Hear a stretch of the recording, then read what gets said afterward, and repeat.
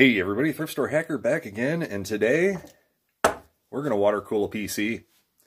Now, you can go out and spend hundreds of dollars on getting all the little fittings and the right plates and stuff, but I just went on to Amazon. I got this. Main reason why I picked this one up is it was cheap. It was like $15, and it came with the fittings.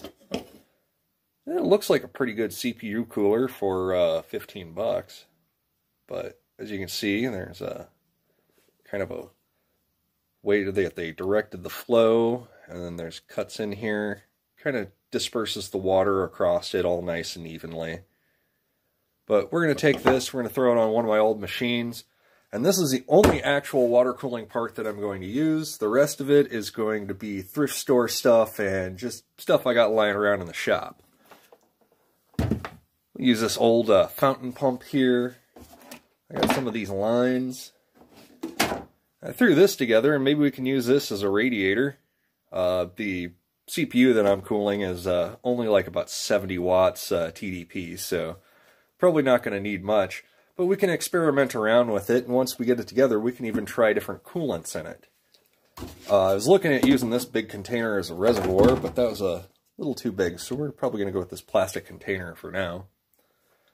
And let's get it all put together, and we'll put everything together, and we'll test it out, make sure it doesn't leak, and then we'll hook it up to the computer.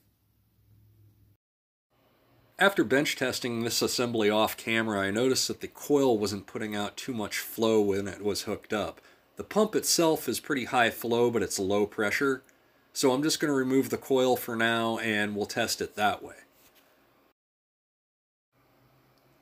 After making some adapters and getting everything to fit, I managed to get it to hook up to this old CPU. This is a 3rd gen i7 3770. After getting the computer booted up and starting to put a load on the processor, it took about 20-25 minutes for it to actually start getting a little warm and for me to get a little concerned about running the computer that hot. So I want you guys to post in the comments what kind of things we should use as coolant in the reservoir here, and we'll do a series of shorts on that.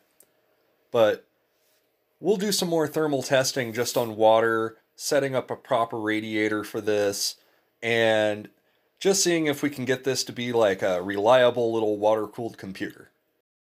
Well, that's all I have for you today. Until next time, build stuff, have fun, stay safe.